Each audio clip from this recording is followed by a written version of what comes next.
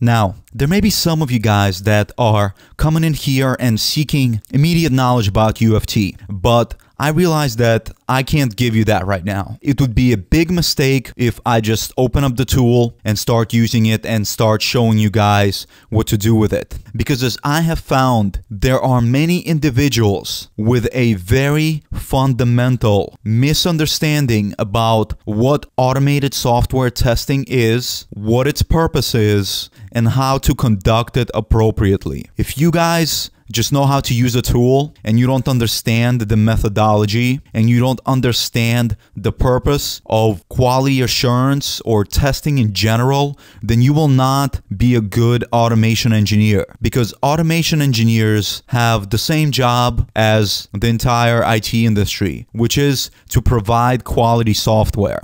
And so I have to tell you guys how to do that. I have to teach you guys how to work in such an environment in order to ensure quality software. And only after you comprehend what comprises quality software and how to get there can you pick up a tool and start using it to help you achieve that goal. Because you cannot pick up a tool and start trying to achieve some goal if you don't know what that goal is, right? It doesn't make any sense. So we're going to get started with the very basic concepts of how to work in an agile environment and how to produce quality software and the ultimate goal of quality assurance. So the ultimate goal of developing software, probably for any company, at least I hope, is that they have some kind of a need that they want to meet for a customer. A customer has some desire, has something that they want done. And here comes along a software development company and they say, hey, we can fulfill your need. We can do it in this amount of time. It will cost you this much money. And that's how software development occurs.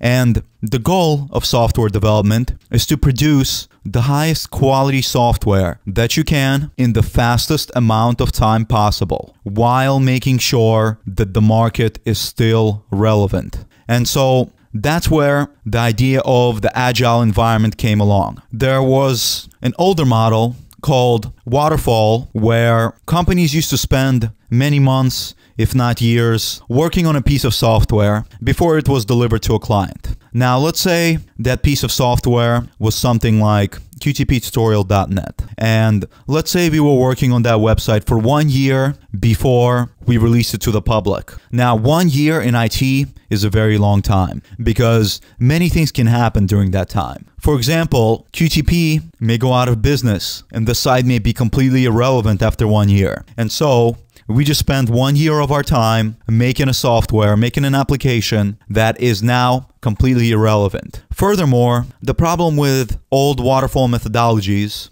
is that you delivered the product to the client after such a long time that as soon as you delivered it, they saw the product that they had asked for and they wanted to make many more changes. And so now you dropped it on their plate. They say, it's okay, but the rest of this sucks, so please replace it. And so now you had to spend all this other time replacing everything that you had just developed. And so those are the problems with waterfall methodology.